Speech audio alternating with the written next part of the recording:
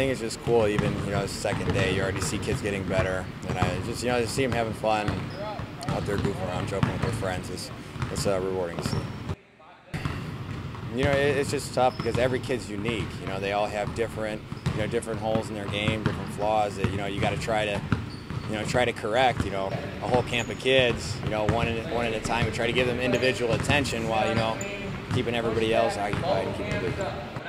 I just told them at the beginning I want two things out of them. I want them to work hard, I want them to get better, but I also want to have fun.